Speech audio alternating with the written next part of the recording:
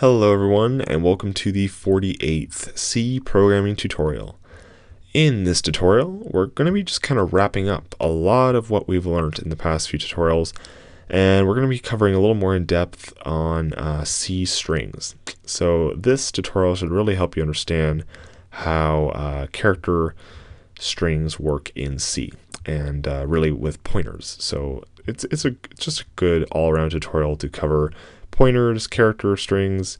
We're going to be using our recursive function that we made in the last tutorial, so you can either copy this just right now or copy it from lesson 47.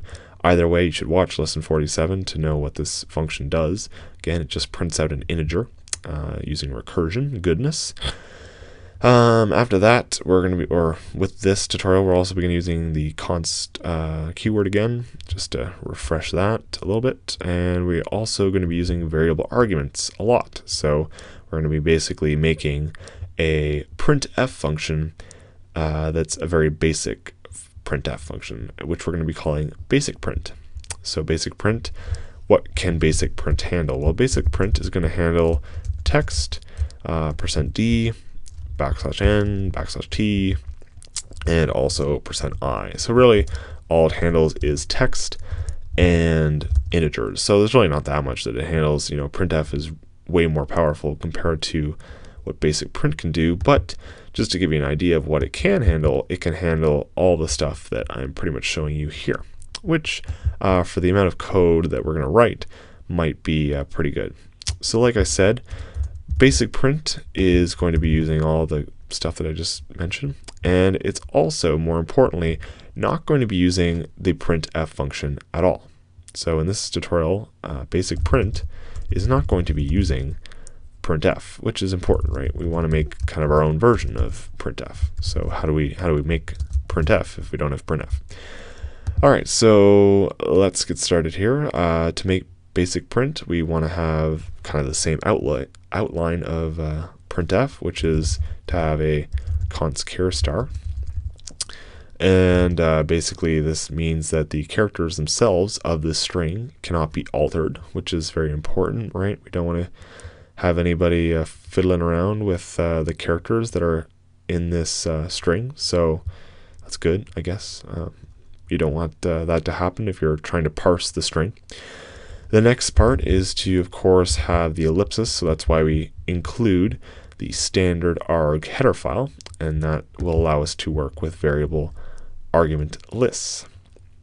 All right, so now that we have that, we can go ahead and make our VA list, and we'll call it args. And to initialize the list, we use the macro VA start. Args, the param is just the parameter that comes before our ellipsis, which is the str.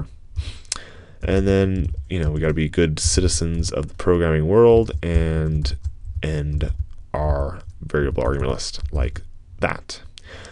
Cool. All right. So now you're wondering, how do I print a string? And that's a great question.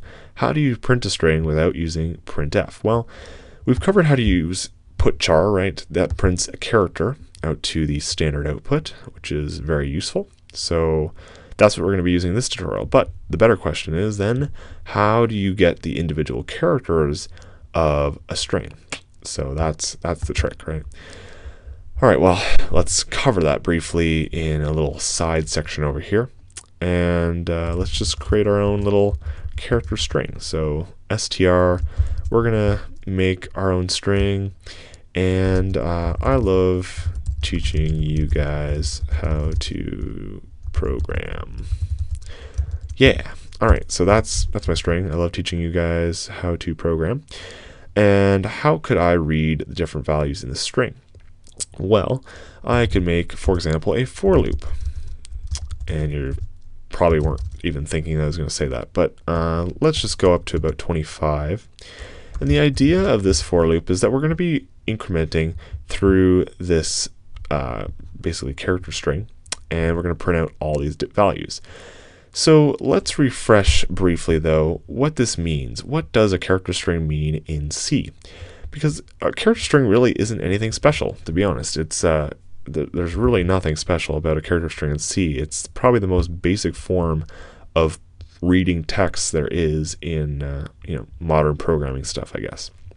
But what's going on is we define some pointer, right? We call it str. It points to the first memory address where this I is located. So wherever our first character is located, this pointer is pointing to that address in memory, right? It points to that memory address, and in that memory address holds the character value, right? So how does the string know when it's done? Well, every string finishes itself with a null character value. So this is the null character, or a 0 basically, and this is the character that you expect to see when you are done with the string. So every string in C will have some address, and it'll have a null value right after that. And that's how you know that your string is complete. All right, so but in this case, we're just going to go through the first 25 characters of the string and print them out. So how would we do that? Well, we're going to use printf. Maybe I lied to you. We're going to use printf in this tutorial, I guess, a little bit, but this is just for the example, not in our basic print function. So printf allows us to print out the memory address of something, which we can use by %p, and we're also going to print out the character value. So we want to print the address of our string pointer, right? str points to a memory address. It is a pointer. And to print the value that's represented by or in that memory address, we use the dereference operator, or the star. And then we can just use star str, right? That'll print out the value at that location. Now, to go to the next character, we just want to say str++. You might be like, oh, why would we do that? Well, the whole point is that C strings, like I said, are the most basic thing pretty much ever. So you've got some character, it's located at some memory address. Let's say it's located at memory address 502. The next character, the space, is going to be located at 503, and then 504, and then 505, and you get the idea. It just keeps, you just keep incrementing the address that you're located at by 1, and then you're looking at the next character. So that's how basic strings really are in C. So let's go ahead and run this, and let me clean this up a bit. All right, so now you can see that this is what we get printed out. So I love teaching you guys, and then space. So what's going on here? Well, like I said, we start str. Our pointer is always defined to point to the first thing in our string. So it has str, the pointer variable, holds on to the address of this string.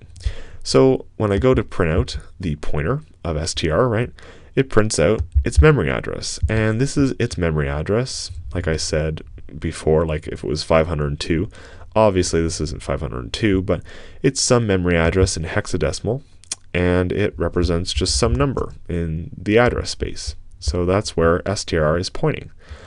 And then the star, right, points out, or the dereference operator prints out the value in that memory address. All right, so that's that. Cool. Now, if we increment our address by 1, now we're just looking at the next character, right? Because characters only hold 1 byte, so they're just holding on to the next address. So, as you can see, the next thing is just a space, right? That's what's printed out. Now, you can see even more clearly right here, as we're incrementing our number by 1, right? We say str++, we're incrementing the address space by 1 each time. And as we increment the address space by 1, we're literally just accessing the character at that location. And this is how character strings work. Now, what if I wanted to print all the way to the end of the string, right? I don't know the length of every string. There's no easy way of doing that. So how could I compute that? Well, I just have to find where the null character is. Pretty easy. So how do I do that? Well, I just say whatever the value of str is, as long as it's not equal to the \0 or the null character, right? As long as it's not equal to the null character, that means that I can keep printing, right? Once I hit the null character, then that means I am at the end of my string. So I could just call put char and print out the string str++. That means I will increment where I'm located in memory by each step. So now I can run this, and as you can see, I love teaching you guys how to program is what we get. And of course, once it hits the end of the string, that's when it completes, and then it doesn't print anything else, right? Because our while is false. All right, so that's good intro, I guess, to how we're going to work with this basic print, and hopefully that really helps you better grasp how pointers work as well in C. All right, so let's integrate this into our basic print function now. So like I said, as long as our string is not equivalent to the \0, right? As long as it's not equal to the null character, we want to keep printing out what we have. So the two cases we have are basically when we have a %d or %i, or if we just have a normal character.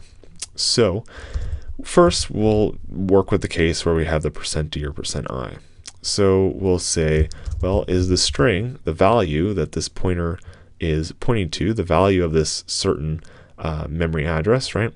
If it's equal to the %, then we will not really do anything, but we're going to go to the next thing, right? We see the % in our string. Well, we better see what the next thing is. If it's a d or an I, then we'll print that out. So we can go ahead and, oops, I want to make an if statement. If the string value at this location is a d, or if what the pointer is pointing to at this memory address is holding onto an I, then we want to basically get the integer that we were passing in, right? Again, we're using like the printf format, so we pass in the integers at the end. So we have to retrieve those from our variable argument lists. So we can say int integer gets va args, and the type that we expect back, of course, is an int, right? Because that's what %d or %i represents.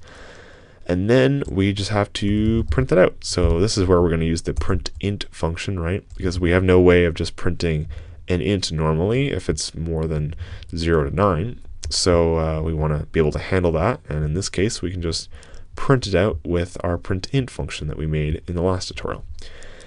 All right, so we can now just pass in the integer, and print int function will do the job of printing out all those characters that are in the int.